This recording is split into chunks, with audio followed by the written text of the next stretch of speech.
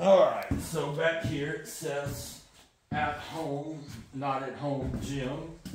About to do some decline bench for the chesticles. Now, it's important that we work all three heads without hitting our head whenever we work the chesticle muscles, right? The reason being is, well, so you have a round, firm chesticle, because nobody wants flabby chesticles. So what we're going to do here is I'm going to instruct you on the El Declino, El Bencho. So, El Homeo, get right here, and just like you would do a flat or incline, you just decline and you just press up.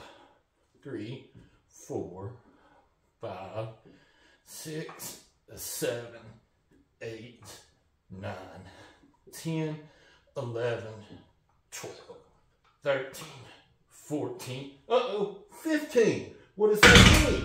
It means it's too freaking light. That means we have to do what? Go up in weight. Because our rep ranges need to be between what? 6 and 15. Why? Because that's how you build muscle and you look good by the pool.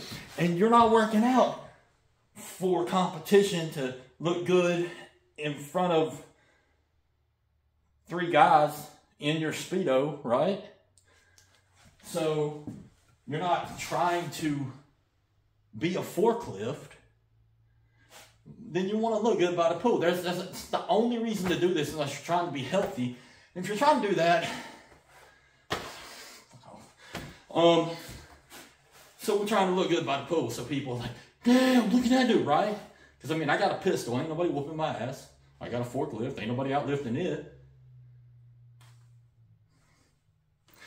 So, why do you do 15? Then I have to go up in weight.